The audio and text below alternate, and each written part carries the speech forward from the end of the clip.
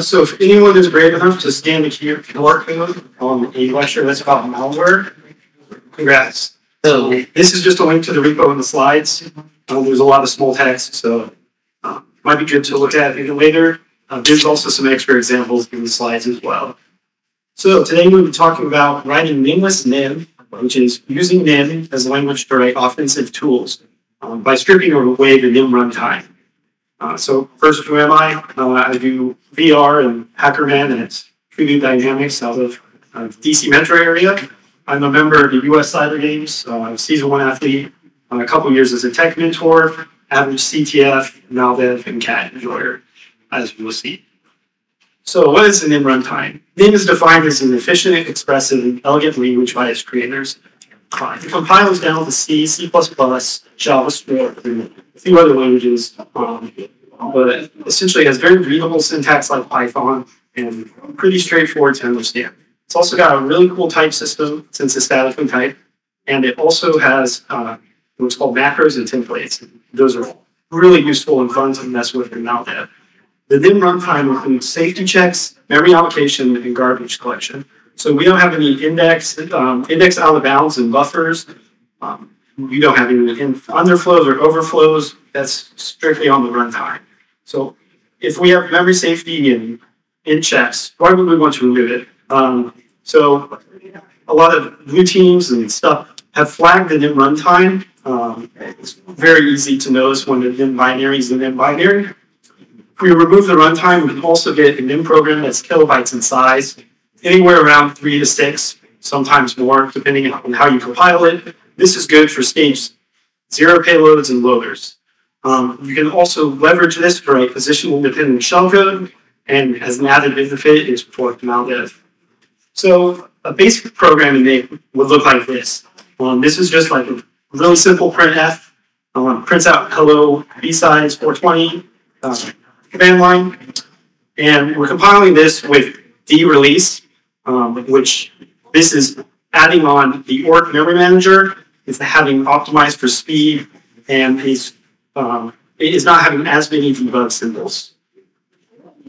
What it looks like when you disassemble it is the C runtime is going to call pre-main and min-main module. You'll also see pre and main inner called in between those, depending on how it's compiled and what libraries you're using.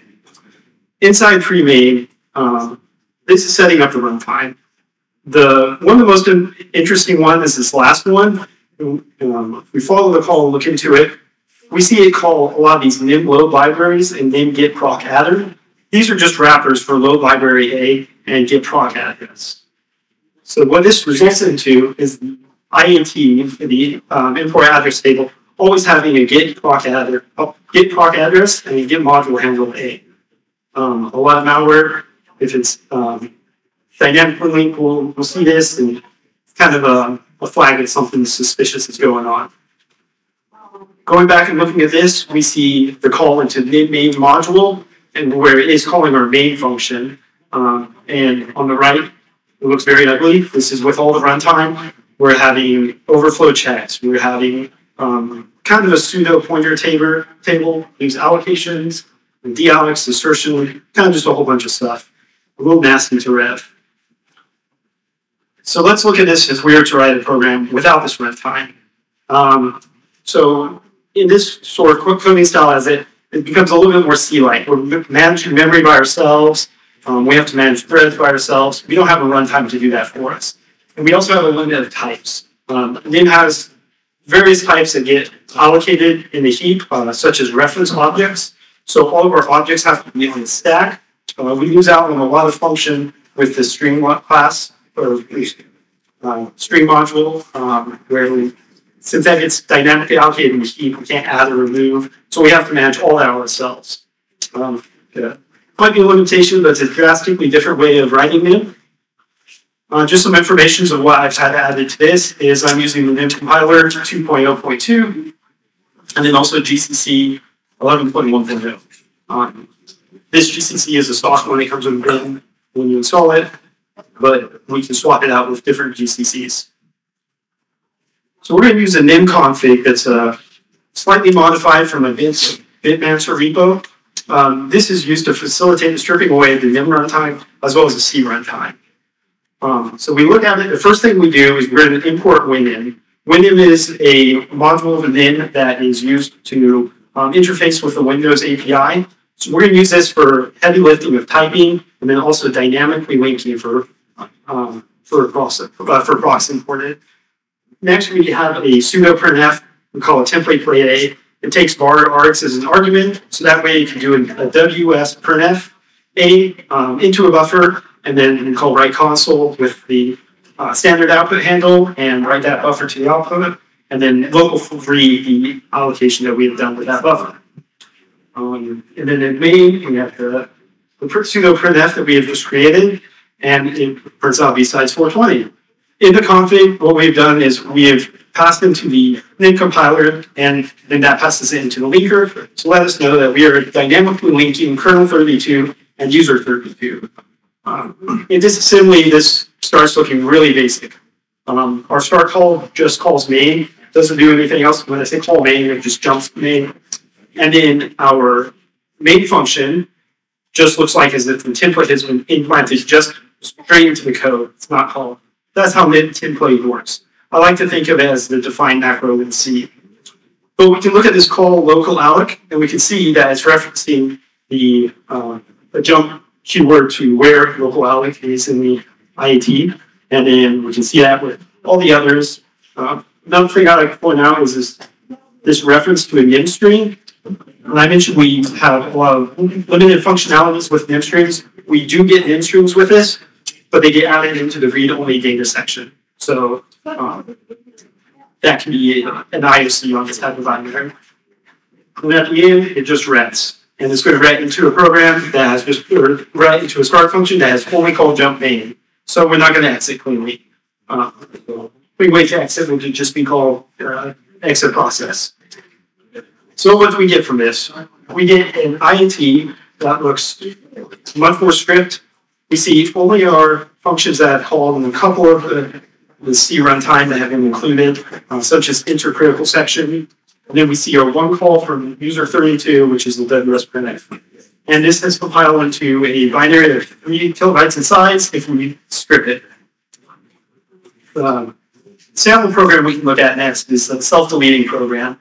So this uses code that was published by Jonas Light in Void Labs, pretty much the same self-deleting program in C. We're going to run it in such a way that we don't use the IET at all. So in order for us to do this, we're going to have to write a custom get module handle and get proc address. So over here we have kind of some generic templates that we're going to use to start to help facilitate. We have a utils folder. This is going to contain all of our utilities that we'll use in this Nim-less runtime. We have a GMH, which is get module handling replacement. Goto, this increments Goto functionality. We do not have that in Nim. GPA is the get proc address replacement. Then we have a hash. We're just going to be hashing functions. So our custom replacements are going to hash, are going to find the functions by hashes. And it's written in such a way that you can arbitrarily put any hashing format or algorithm that you want to put in there. Then we have stackstr. This is going to do stack string allocations. So we can have strings that avoid writing to read-only data. And we're going to have the stdio, which is going to be kind of just strictly used for debug use. So we can see our output and see what we're doing in the core of our program, main and self-delete. Get module handle. This is an implementation in Nim. Not really going to go too deep into it, but we can read from the pet, and then from there get loader data, and parse over the list entry table, and then compare if the hash that we're passing in is the same as the hash string that is from the list entry table. If it is there, we return that address. If it's not, we're going to cast null. So the maldev is going to have to handle all of the allocations of this and make sure that it's returning a valid address. So I have a little ugly. How do we use this? So the first way of using it is by declaring a variable of hkernel32, calling our custom get module handle a hash. We pass in a string that we typecast as a C string, and then we statically hash that. So this is going to happen at compile time. So that kernel 32 string is not going to be introduced in the binary at all. If we allocate it in the global scope, then this data is going to be, H kernel 32 is going to be a variable in the BSS. If we do it in the functional scope, then that's going to be allocated on the stack. And another way of avoiding a data section. The echo pass get was done testing it with the Nim runtime, so we do not have access to echo writing Nim-less Nim.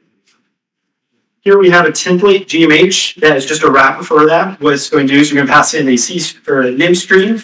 It's going to pass it through C stream and call the static hash stir and just kind of wrap it all for you.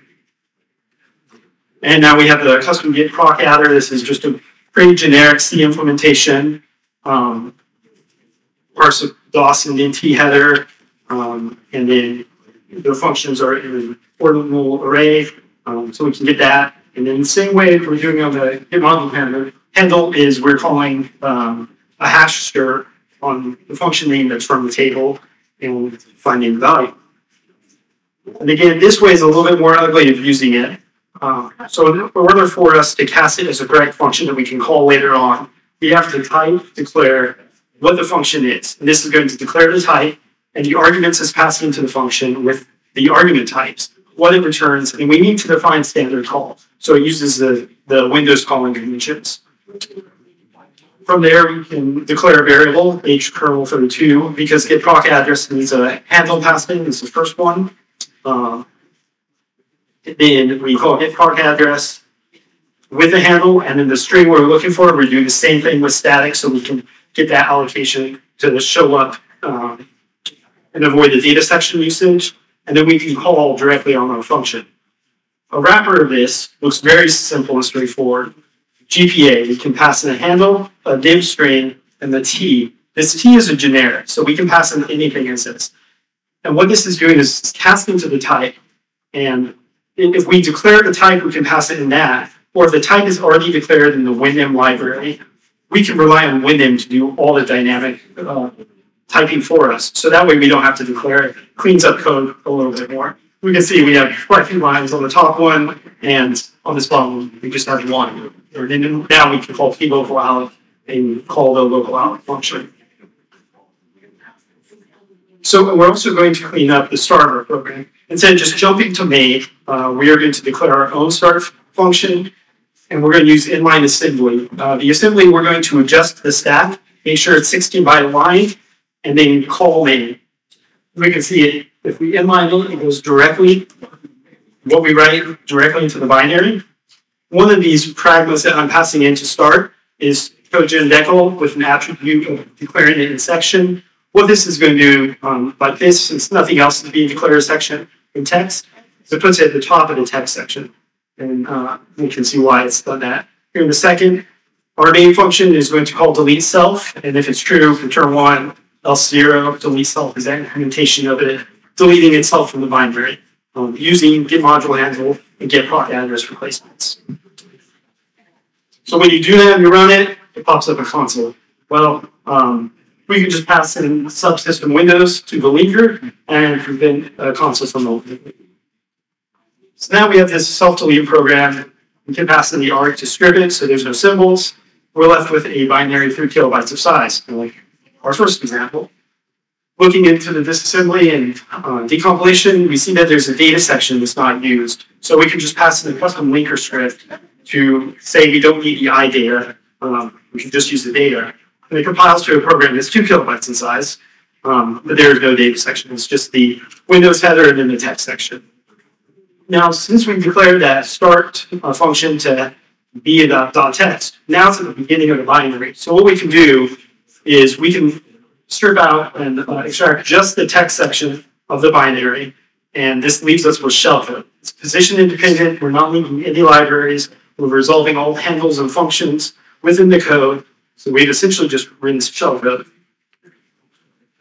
A quick add to GPA. While playing around with this stuff, heap-alloc didn't work. The reason why it didn't work is because heap-alloc was a forwarded function in kernel 32. So we can add into our get proc address and handle forwarded functions. Since we've stripped away the C runtime, we don't have access to a lot of C utilities, such as stuff in string header. So we have to create our own Sterling A. It's pretty easy to do, and we can throw in a function and call it. So we have shellcode. What can we do now? We can write a self-injecting loader using direct syscalls. So this is a startup function. Sometimes we have a stack string that's going to be declared, such as in the self-injecting loader, we need to download shellcode from the URL. One simple implementation of kind of hiding that a little bit, not really, is just doing a rolling XOR key to encode it. And then we can declare this source stack string, which is going to check a generic I and T on this, generic I and J. These are just the array's lengths of buff and key, so that way we can pass in any arbitrary known string and string for the URL and key for the key, and kind of iterate over it. And we declare the pragma inline, so the Nim compiler is going to inline this if possible. If not, it's going to call it as a function. Kind of left to what the Nim compiler wants us to do. We're trying to break it as much as possible, but at the end of the day, we're stuck with what we have without modifying the compiler itself. With that, we can just do some simple Python to do this for us, and then call the function. So this is almost APT level encryption. Floss finds this, but we can use our imagination to do other things. So what we're going to use is we're going to use Hellscape to call direct syscalls. I'm not going to go too much into detail about Hellscape besides the implementation that's specific to Nim. So get payload from URL is a wrapper to just download the payload and store it at a heap allocation. Local shellcode injection is going to use the Hellscape to do the direct syscalls. The very first thing is we need to allocate a VX table. This VX table is going to live on the stack, as I described earlier. This VX table contains VX table entries of the syscalls that we need to call. Those entries has an address, a hash, and a syscall word. That syscall word is the value, the SSN, that is being called when we call a syscall instruction. From there, we can call those syscalls by calling the function Hellscape with a syscall pass in. And this sets up a global section in the data to tell which syscall we're at and which one we're being called next. And in hellsysint, we can pass in arguments and call that syscall. As described, this is a call for the NT-alloc virtual mem. What it looks like within the stubs, these stubs are Hellgate and hellsysint. Hellgate essentially just passes in wsys and sets it to that global syscall entry. We look at it in the function, and all it's doing is moving a byte into, or a word into a pointer in the data section. Don't really need a function call for that. So we can just add inline to inline that in. It's kind of an example of how we can optimize it as we're writing. And hellsysint is a cool way of doing this. We give it a pragma of var's, so it can take any number of arguments that we pass in. We also declare the first arg to be auto. So that way, we pass in one of any arg and then var args. So all of our arguments get passed in, and we don't have to redeclare a new function for every syscall that we're creating. And then it has a simple wrapper with how syscalls work. Use RCX into R10, then calls the syscall. So that looked easy. What was the catch with that? Well, if you compile it as is, what you can see is it just fails to execute. And this is partially for a reason with how the compilation is happening. We're having a kind of like an overflow of trying to compile the program into something that's in the 64-bit address space, and it kind of exceeds that for whatever reason. But for weird reasons, I don't know why, we pass in 0 to the image base and try to base the image at 0. We get it to compile perfectly fine. And this leaves the program 6 kilobytes in size. So we can do some obfuscation since this binary looks pretty simple and straightforward. We can then add in anti-debugging into our Hellscape just adding a new syscall into these VX table entry, and then in Hell's Gate, where they've defined as calling init table, we just do the same thing with how we implement the other ones. We grab the hash and store it into that VX table entry, statically hashing a string at runtime, and then we call get VX table entry, which will populate that VX table. And then we can add a call to our exec payload, which will check for a debugger at runtime. So what else can we do with some obfuscations? If we want Kappa on the binary, we can see what capabilities is on it. We see XOR encryption being used, head loader data being accessed, and parsing of head header. So first one we can tackle is obfuscation. OXTruelet has a good article on string obfuscation, and just using a simple way, we can add a jump into our for loop of our source stack screen, and for whatever reason, this breaks Kappa's ability to find XOR encryption being used. We can adjust how we access the PEB to trick static analysis into making it as immediate access. Instead of reading directly from keyboard pointer GS60, we can adjust and move 10 into RAX and then times that hex 10 into RAX and then times 6. And then this allows us to reference that. And it removes that capability from Kappa finding it. And the last one is go back for a second, is parsing the PE header. This one is a little bit more tricky to do. What we do is we create a template that will check if a value passed in is 0. And if it is, it's going to jump to a failure. And then we just span this all into a function.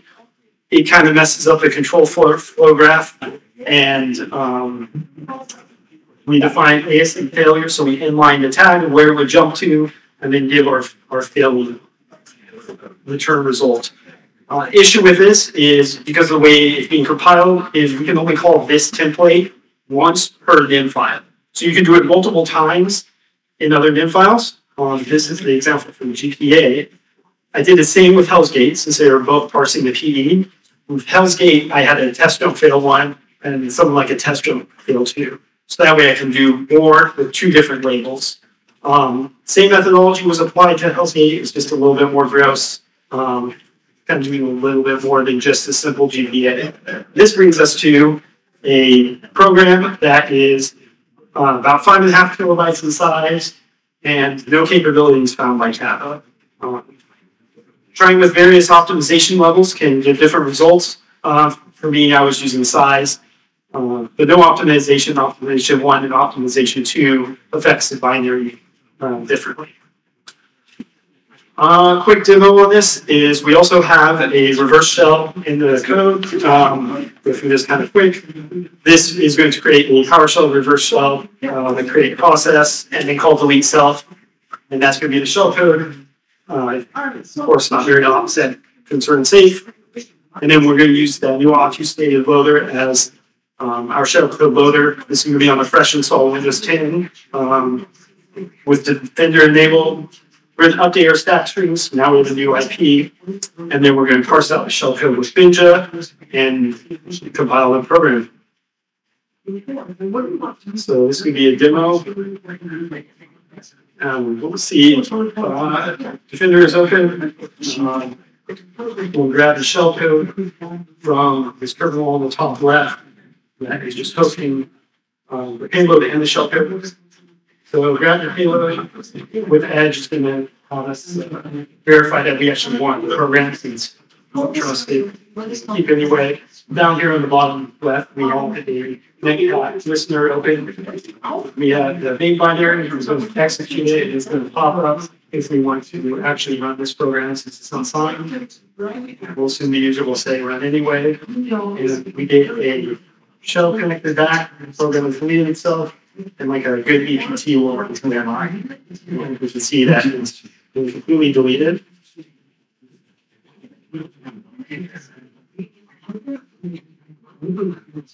And to wrap it up, real quick, what else can we do? Instead of compiling the C, we can compile with C++ instead. We have to add an exception to use goto since C++ has different exceptions than an exceptionist language like C.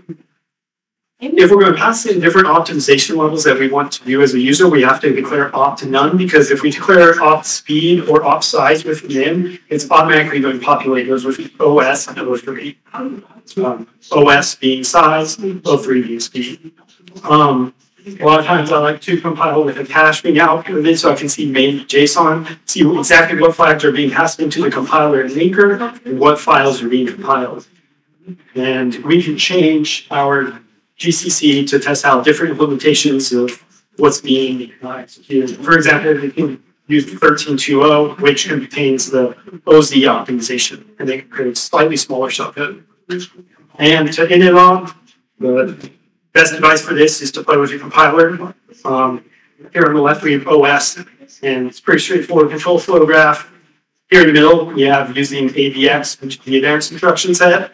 And then on the far right, we have ABX 512F, which looking at these control flows, they get more and more relevant. If I was playing a CTF and I saw the phone on the far right, I would go outside and touch grass. So that brings us to the end of the talk. Do